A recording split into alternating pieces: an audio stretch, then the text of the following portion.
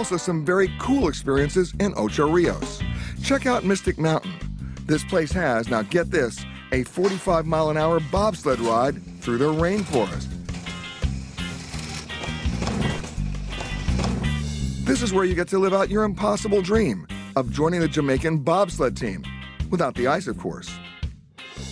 Now, if you're not feeling up for that thrill, and you want to go a little slower and get some of the best views of the island, then you take a 30-minute chairlift ride through the trees. Want to keep both feet on the ground? Then hike through the woods, or take in some local music and dance. A couple of hours west along the coast is the very late town of Negril, where you have to get out to 7 Mile Beach. Now, in the interest of full disclosure, I'll let you in on a little secret. It's not actually 7 miles. It's more like 5.5. But hey, who's counting? Still, these are 5.5 spectacular miles of beach. Along the beach, you'll find restaurants, local vendors, as well as plenty of room to relax. But instead of just swimming in the water, why not try something a little more adventurous? Are you guys ready? Yeah! Cliff diving from 40 feet.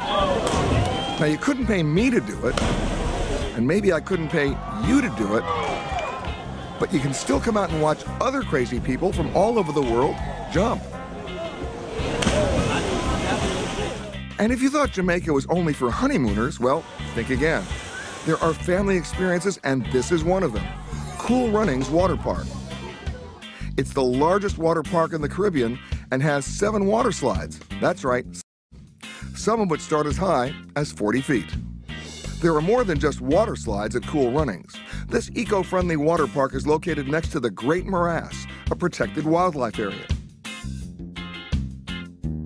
You can raft through the morassous canals to get a first-hand look at Jamaican plants and animals in their natural habitats.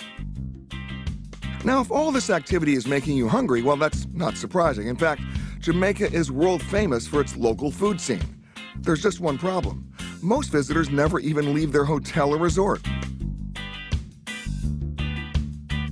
Now, I'm telling you, you've got to get out to experience where the locals go and have some really great off-the-beaten-path experiences.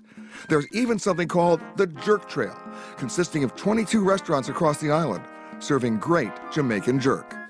Speaking of Jamaican jerk, if you want the real experience, you come here, one of my favorite places in the entire country. It's called Scotchy's. Now, I'm here in Ocho Rios. They also have it in Montego Bay. There's a method to their madness, though. It's dark, it's hot, it's smoky. They use corrugated tin. They cook it on the original street wood. By the way, did I tell you it was hot? It's hot. But here, speaking of hot, if somebody asks you if you want some hot sauce with your dish, you do so at your own risk. Let me have that chicken.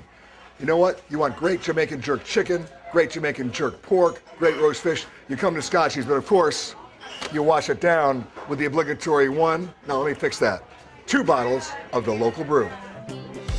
Not surprisingly, everyone likes to ask me where I've experienced the world's best sunsets.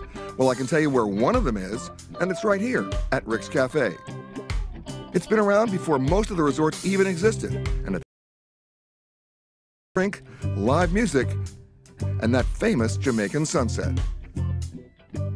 Of course, most travel brochures show you nothing but frolicking in the sun with Ken and Barbie riding on a boat, but guess what?